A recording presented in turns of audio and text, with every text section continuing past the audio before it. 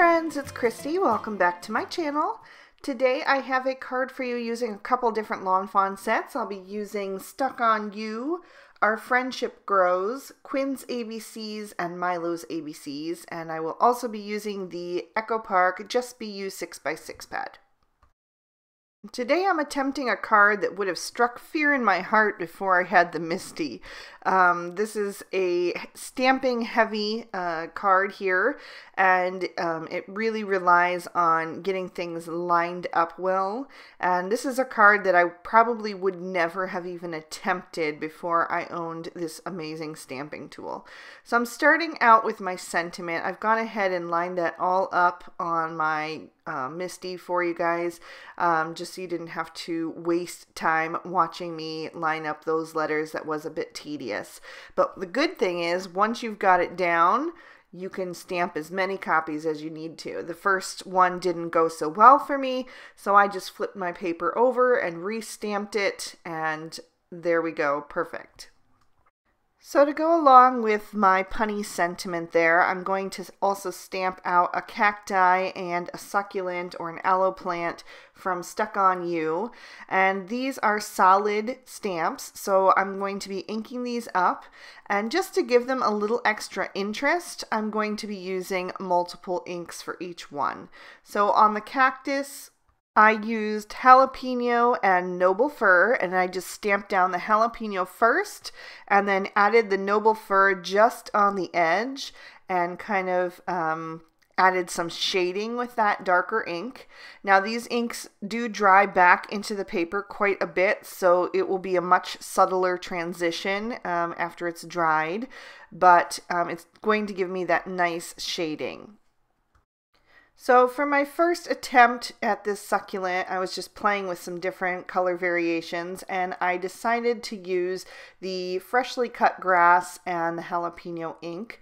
So I went ahead and inked that up and stamped it out.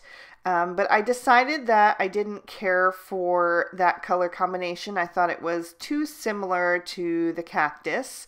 So I just went ahead and moved that succulent image down. I'm using it as an aloe plant today. And I'm going to re-stamp that image using some different colors.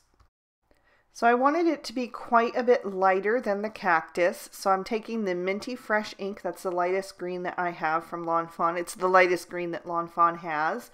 And I'm going to ink that up twice because I do want it to still be bold enough to stand next to that cactus and not kind of like fade away.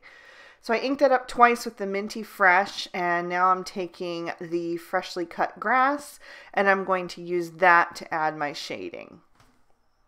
And it still wasn't quite bold enough knowing that this is going to dry back, so I did decide to go in with the jalapeno, which is just another step up, and add a little bit of that into the mix. I actually added it in two different places there, inking it up twice.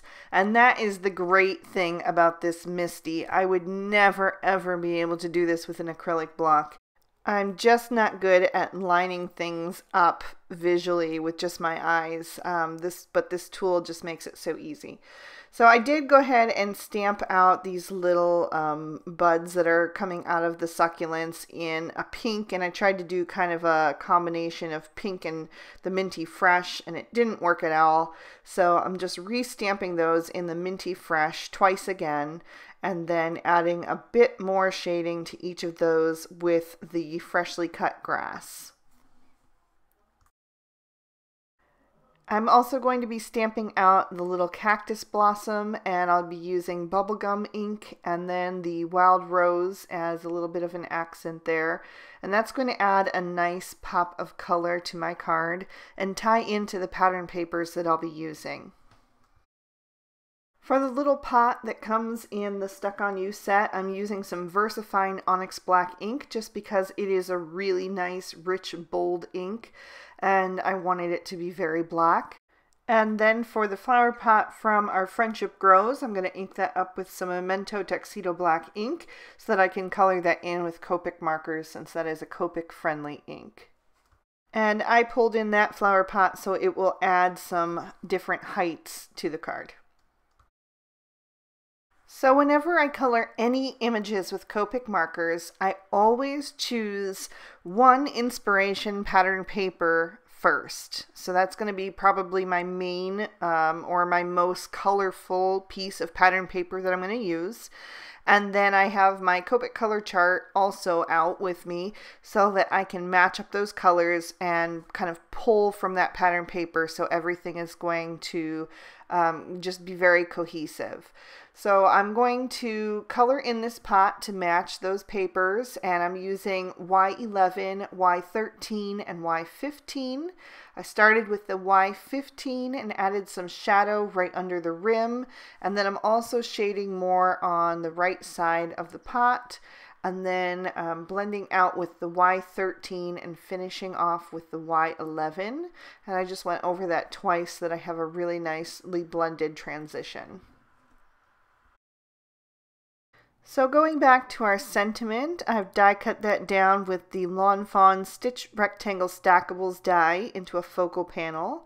And I'm going to go ahead and pull all my little elements out here now and just kind of arrange them onto the card until I'm happy with the way that they look.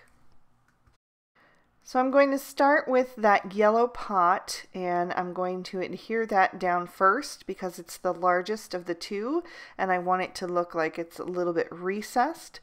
I'm also going to add it just slightly higher than the other pot so that it looks like it's further back. It's just going to kind of push that a little bit into the distance. So once I have those situated, I can add my cactus. So I'm going to tuck that into the yellow pot, and I'm adding it kind of to the left because I want you to really be able to see that poking out. And then the succulent is going to cover the empty right side of that yellow pot, so it's not going to look so much out of balance there. So I tucked the cactus into the yellow pot, and then I added the little succulent or aloe kind of a little bit over the black pot so that it looks like the leaves are kind of coming out towards you. And then I'm just going to take these two little buds, and I'm going to add those so that they're kind of creeping up out of the aloe plant or the succulent. And also just taking care to kind of frame up that sentiment without covering up any of the words, but just kind of filling in that empty space there. I'm also going to add that little cactus blossom to the left side of the cactus so we have that nice pop of color. And then I also decided to go ahead and color in the word aloe so that it would kind of match and tie that little cactus blossom to the rest of the card. So I'm grabbing the R20, R22, and R24, and I'm starting with that R24, and I'm just kind of going to do kind of an ombre look. So I'm putting the darkest down towards the bottom of each of the letters, and then pulling that color up with the R22, just trying to keep it very equal so that they look like they were, I don't know, almost like a dip dyed effect. So they're all kind of just at the same level. I did go out of the lines a little bit on the A, and that could be cause for panic, especially when this focal panel is so close to being finished. But I've learned from Copic coloring in the past that most mistakes can be fixed if you're just patient and work on it. So I'm going to let that ink dry while I finish off the rest of the letters with the R20, just coloring in the top portion there. And once I have that completed and that ink has had a chance to dry back a little bit, I can go ahead and grab my colorless blender, and I'll just go ahead and turn my paper so that I can get a good angle and begin to push that color back where I want it to go. And as long as you work in little short bursts, you don't want to oversaturate the paper, you can usually push it back most of the time. Red can be a little bit tricky. So I'm actually going to grab a white Jelly Roll pen, and while that ink is still drying, that colorless blender, I'm going to add some polka dots to my yellow pot because the pattern paper has cacti planted in yellow pots with polka dots, so that's further going to tie my images into the pattern paper that I'm using.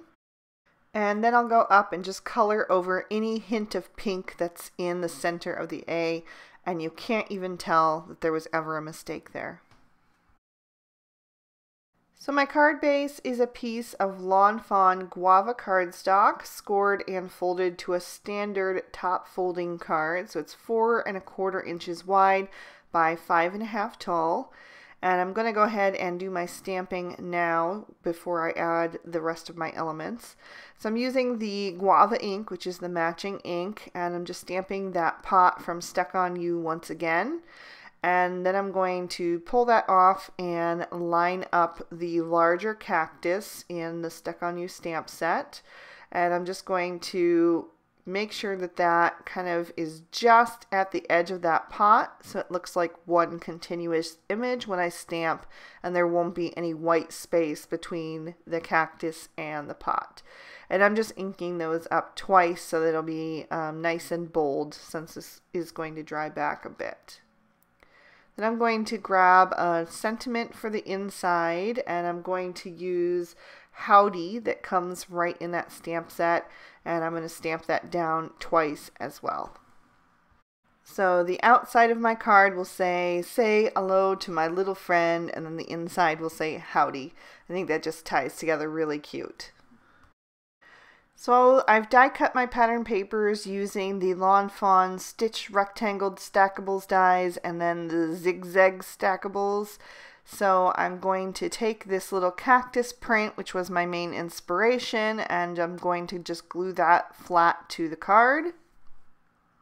And I love using the Tombow Mono Multi Glue because it gives you that chance to just make sure your edges are really straight and perfect.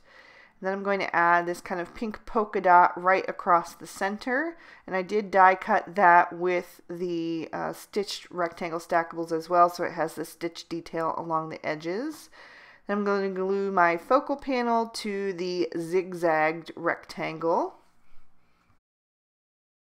I added some foam tape to the back of my focal panel, and then I can just pop that into place. As a finishing touch, I'm going to take some enamel dots. These are from Teresa Collins, and these are just older packs. I have some pastels there that I thought would work well, and then I also have a darker green that came in a Christmas pack. And sometimes when I'm not sure how I want to place things down, I'll just take a little bit of acetate and set that into place. And then I can kind of lay out my little elements and kind of move that around and see if that's how I want them on the card. So once I'm happy with the placement, I can just pop those off and press them down firmly into place. And I also decided to add another small pink and yellow down at the bottom to just kind of balance out all the green from the cacti and the succulents. So that is going to complete our card for today. I hope you guys enjoyed. There's another peek at the inside, and I think it turned out really cute. I think the sentiment is super fun. I love punny sentiments. So thank you guys so much for watching. If you did enjoy this video, please be sure to give it a thumbs up. That lets me know that you're interested in more videos like these. Here's an extra couple videos you may also enjoy, and you can always click on my photo to subscribe to my channel if you've not done that already. I hope you all have an amazing day. Bye-bye.